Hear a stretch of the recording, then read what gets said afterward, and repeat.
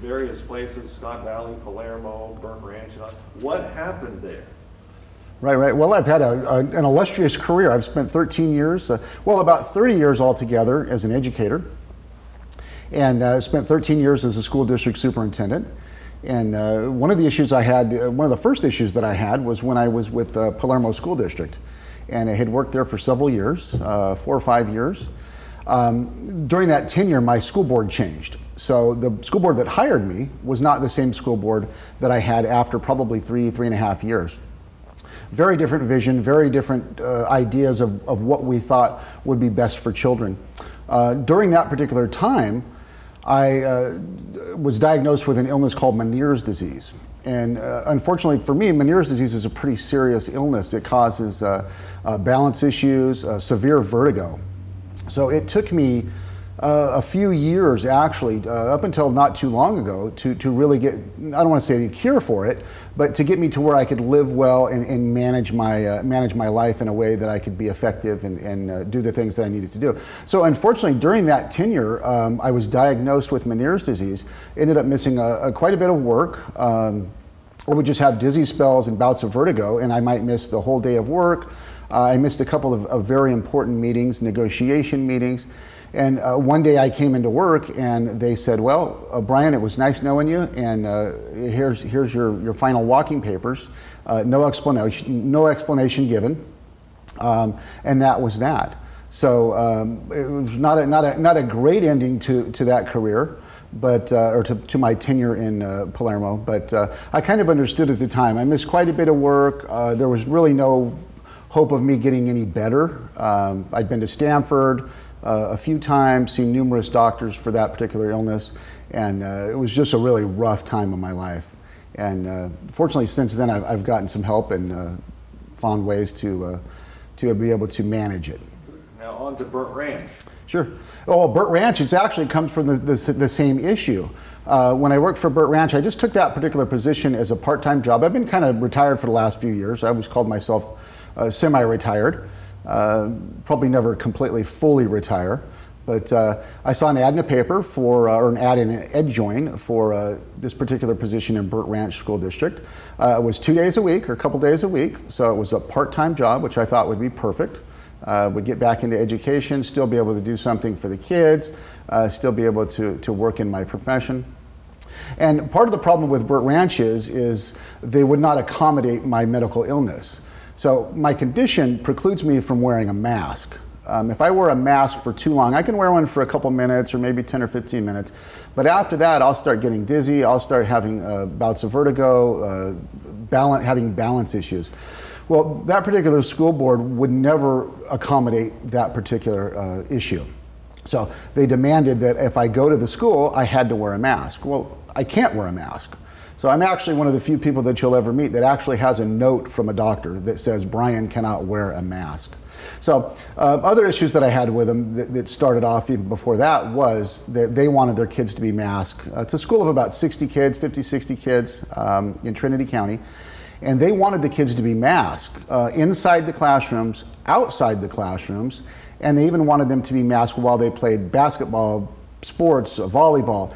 And those of you that know me, or those of you know anything about me, that's not going to happen on my watch. I'm not going to do that. I believe that masking these kids for the last 2 years was detrimental to their health, and I will not do it.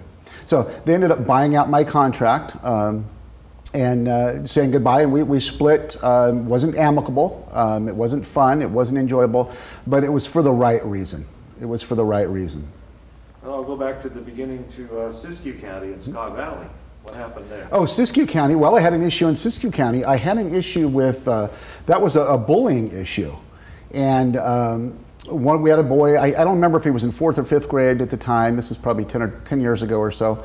Had an issue with a boy bullying other children. And it would go on and on. It lasted for several weeks. So I would get calls from moms, dads, grandmas, and people that were concerned about it. And I had a principal that wasn't doing anything about it. Every time I talked to her, she'd say, well, it's taken care of, I'll take care of it, don't worry about it, etc. So finally I got one more call, and so I decided to go talk to the young man myself. And so what happened, he admitted to me that he was bullying. We made sure that the kids knew that it wasn't going to happen again. And I ended up suspending that boy for probably 2 or 3 days. I don't remember now, but it would have probably been a 2 or 3 day suspension. Well, come to find out, right after I suspended that child, my board president called me and said, well, you can't suspend that child. And I said, well, what do you mean? He's already suspended. It's already done. And she said, well, no, you know, he's a good kid. He doesn't deserve it. His parents do great things for the community. Well, little did I know that my board president and his parents were really good friends. So not that that matters to me, because he's still suspended. So that was an issue that I had there. I ended up letting everyone in the district know what had happened, and that my board president had got onto me for suspending that particular kid. So I let them know that if they had issues with bullying, that they could come directly to me and I would take care of it, because that's something that we're not going to put up with. I don't care where we're at, who it is, what your connections are to what family. If you bully kids, I'm going to take care of it. And I let them know that. So what my board president did was, at the next board meeting, they suspended me, and they were upset because I had sent out an email to everyone in the district to let them know exactly what had happened, what my board president had said. So they suspended me for that and tried to get an attorney to investigate. Well, they did get an attorney to investigate it, their attorney, to see if I'd done anything wrong by letting everyone know a personal issue. Of course, he found that there was nothing wrong that I had done. I was just letting everyone know about a situation and that I would take care of it. So what happened with them is I ended up saying, well, I can't work here because I can't work under these conditions. Every time I discipline a student or have a major issue, I'm obviously not going to have the support of particularly our board president. So what I did was I just found another job. So at that particular, told them I wasn't coming back at the end of that year, so resigned from that position and found another position. You can't control what others do, but how do you prevent that from happening in Shasta County should you be elected to the position? Can you explain to me exactly? Well, just issues with boards and all that. You know, how do you? Well, the good news is in this particular position, the county superintendent of schools is an elected position, so they don't work for a school board. So they work in conjunction with each other. Oh, okay. More of a cooperative. Okay. More of a cooperative working together. They have completely different duties and completely different responsibilities. So the school board doesn't control what the county superintendent does, nor does the county superintendent get to tell the school board what's important or their agenda. So have you, or what have you learned through, you know, Butte, Trinity, Siskiyou County, through these experiences? Well, I think the main thing to learn is to be very careful where you take a position, where you take a job. Someone of my nature that just can't stand by to watch kids, negative things happen to kids. I'm the kind of person that is going to stand up and say something about it, even if it costs me a job, even if it costs me my livelihood. And I've proven that I'll do that, and I'll do it again. Should you get elected, you've said something, I have some stuff here from your website, your campaign website. What would you do? How could you go against, you know, if mask mandates are reinstituted, or you talked about critical race theory and gender identity confusion and Common Core? How do you at this level change things? Well, I think as far as the mask mandates and the testing mandates, I would just refuse to do it. We're just not doing it. Anyone under my care and my supervision, I would not require them to wear a mask. If you want to wear a mask, wear a mask. If you want to get tested, get tested. So it just wouldn't happen. I would just say, no, it's not going to happen. We're not going to do it. It's not the government's business who's been had a vaccine. It's not the government's business who's wearing a mask. So I just refuse. I just say no. I just won't do it. I just won't enforce it. As far as critical race theory and those types of things that we're talking about too, or that you talked about, those are things that are being pushed out by the state and by our county Office of Education. Our county Office of Education is training teachers in elements of critical race theory, revisionist history. I will stop that. I will not do that. So that's very easy to do. The County Office of Education is in charge of training teachers, in charge of training board members, and in charge of training school district administrators. And those types of trainings will not happen. To get away from some of those things too, we need to get out of the Common Core curriculum. Common Core curriculum is not a curriculum that you're going to want your kids learning from. It's a nationwide curriculum that was set up by the federal government to make sure that your kids across the nation receive the same education. Well, I'm from the school of thought that Shasta County needs are much different than Los Angeles, than San Francisco, than Chicago, Illinois. We want our own curriculum. We want to do things the way that we want to do them, that will meet the needs of our communities, and that will set up our students for success for the future. Are you concerned about state repercussions if you just say, no, I'm not going to do this? I'm not concerned about that at all.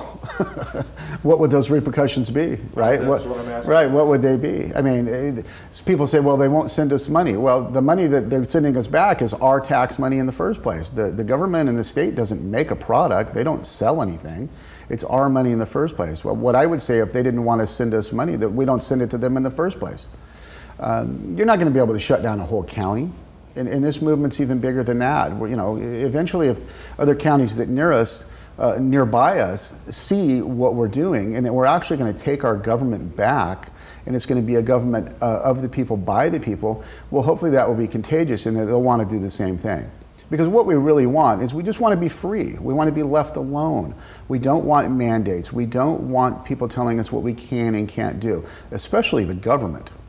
So I'm here to be a representative of the people, not a liaison of the state of California, which is what we hear from our county office of education now. You have an elected official who thinks that they're supposed to just pass down information from the state and the federal government.